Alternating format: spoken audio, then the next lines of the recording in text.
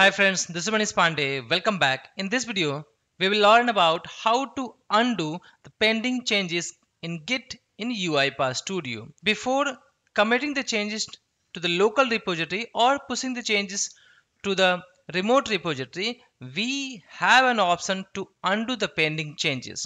We'll cover each and everything regarding this how to undo the pending changes. Sometimes what happens, like you are working on the project and you did some changes there, right? You also save that and now it is considered as a pending changes.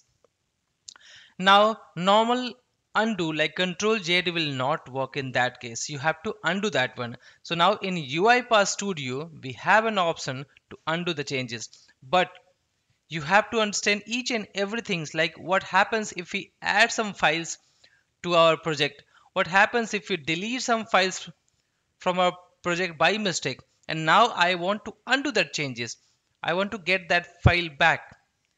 If you are adding the files, now I don't want that file in my project. I want to delete that or I want to undo that one so that it should not be added to the local repository in my commit history. If you want to understand each of these topic, then you have to watch this video till the end. Now let's start. Let me open this in UiPath Studio first. So here you can see this project we already have in local repository and remote repository. So first we'll start with the simple things. Let me just modify anything in this main workflow, calling for each file, adding comments. Now here this will not be showing as a pending changes until we are pressing Ctrl S or we are saving these changes. So we'll save this, and now once we'll save this, you'll see this pencil icon that is showing that pending changes. You can also see it from here, one changes. It means this changes is ready to commit. Now you don't want to commit this in the local repository. So before pushing this to the remote repository or to the local repository, you want to just undo this one. So how can you do that? So we have this option. You can right click on this project and click on undo. Once you click on undo, you will get this window, undo pending changes. Here you can see this file has been automatically selected because only in this main YAML file we modified this log message, right? If we'll modify in any other also workflow, then we'll see all the list of workflow which has the modification. Now if we'll click on this right side, you can see this option that is show changes. If we'll click on that, you will see here. So let's understand here. It shows that this color means this has been modified. If you'll see this color, it means that file or something has been, that activity has been deleted. If you'll see this color, it means that a specific file or any that has been added here. Now based on this color, it shows that this has been modified. This main XML file has been modified. Now what has been modified? First understand this one, latest and local. Now this is the latest file which is available in our UiPath Studio. Here it means which is already available in our local repository. It shows that we have this UiPath GitHub main sequence, we have log message, workflow file, invoke workflow, and this invoke workflow, these things. Now right side you can see in the local we just made changes, right? You can see here also we have log message, everything, but the changes we did, it is showing here the modified color. It means it has only been modified in this log message. Now if we'll come to this here below, modified property log message, right? In this you can see in the latest file that we have in the local repository, the message is calling for each file in the basically log message. Now what is the changes now in the local? That calling for each file, adding comments. So this line has been added, this text has been added now. So this is the thing, that this is the message that we have added. So you can see here. Now if you want to keep these changes, you can just close this and you can keep it.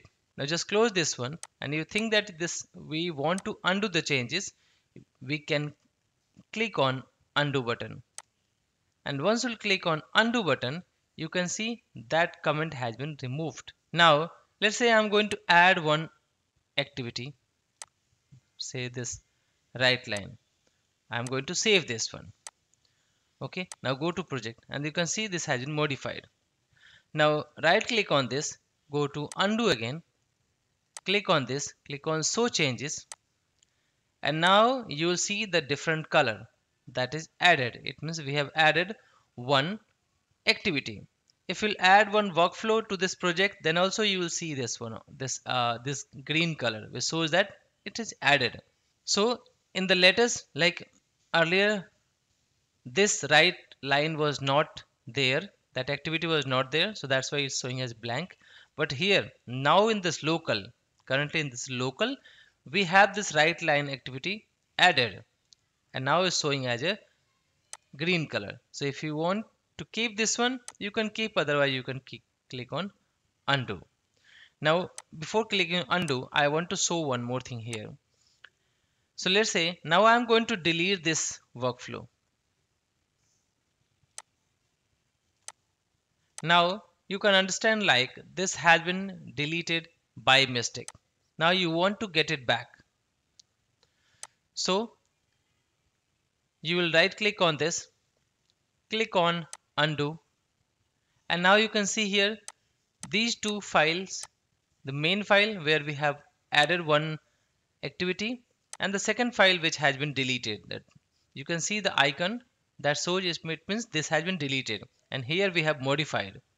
Now if we'll click on this for main YAML file, you will see this activity has been added and showing as a green color. If you click on this and click show changes, you can see here this has been deleted. It means showing everything in the red color, this color. This has been deleted. Now if you want to undo this, it means you don't want to delete this, you want to get this file back here in this our project, then you can just click on undo.